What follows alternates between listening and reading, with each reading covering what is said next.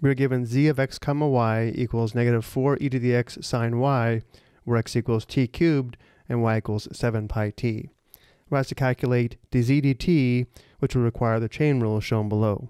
We're also asked to find dx dt and dy dt, which we will need to find the derivative. Looking at our notes below, dz dt is equal to the partial derivative of z with respect to x times dx dt, plus the partial derivative of z with respect to y times dy dt. So let's first find dx dt and dy dt. dx dt is equal to the derivative of x with respect to t. The derivative of t cubed with respect to t is 3t squared. dy dt is the derivative of y with respect to t, and since y equals 7 pi t, the derivative of 7 pi t with respect to t is 7 pi. And now let's find dz dt. dz dt is equal to, again, the partial of z with respect to x.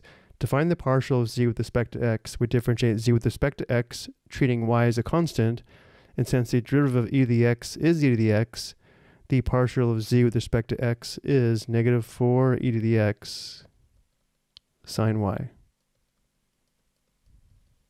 And then we have times dx dt, which we just found as 3t squared. And then we have plus the partial of z with respect to y, which is a derivative of 4 e to the x sine y with respect to y, treating x as a constant. And since the derivative of sine y with respect to y is cosine y, the partial of z with respect to y is negative 4 e to the x cosine y. And then we have times dy dt, which we know is 7 pi.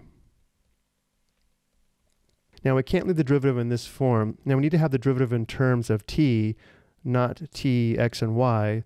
So I'll have to substitute t cubed for x and 7 pi t for y. But let's first clean this up a little bit. Let's write dz dt as negative 12t squared e to the x sine y, and then minus 28 pi